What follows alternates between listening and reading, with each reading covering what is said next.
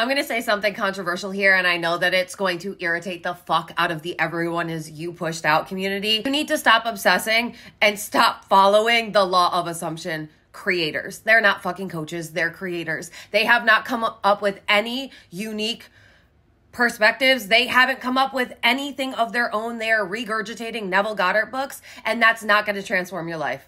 I fucking said it. Neville Goddard books are not going to transform your life. If they did, when you read Feeling is the Secret, your entire life would have been transformed. Was it? No, because it's just a book. And while, yes, self-talk is very important, and yes, your thoughts are important, and yes, your self-concept is important, it doesn't teach you how to reprogram yourself. It doesn't tell you what you actually need to do. It lacks so much shadow work. It lacks so much depth. It's not having you do any personal development work, and it's the most egotistical way of manifesting. Manifestation has always been this or something better when it comes to people, manifesting love. It's always been this or something better.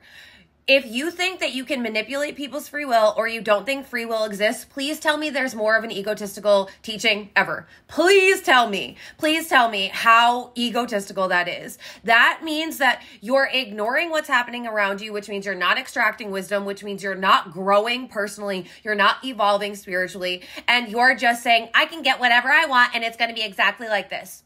So we're not surrendering either. Like literally the way that law of assumption has been so toxically taught on TikTok is fucking insane. And we've got to put a stop to it. We have got to put a stop to it. You can literally manifest anything that you desire, but you also need to allow the surrender. You also need to allow better things to happen because you don't always know the best case scenario for you. Law of attraction has always told you to act as if. Law of assumption was literally just created by Neville Goddard. And the fact that people are obsessing it like it's the one end all be all law, it's not. There are multiple universal laws that you truly need to master in order to become a master at manifesting. And it's not even just law of attraction. You really want to go back to the 7 Hermetic principles, and law of assumption was never mentioned except for Neville Goddard. And while yes, he has very valuable teachings, the way that it's being taught on social media, TikToks especially, is so fucking toxic. And this is the hill that I will die on. Y'all need to stop obsessing over these creators that are talking fluff to you and telling you to affirm things, but they aren't telling you how to actually reprogram yourself. They aren't telling you how to actually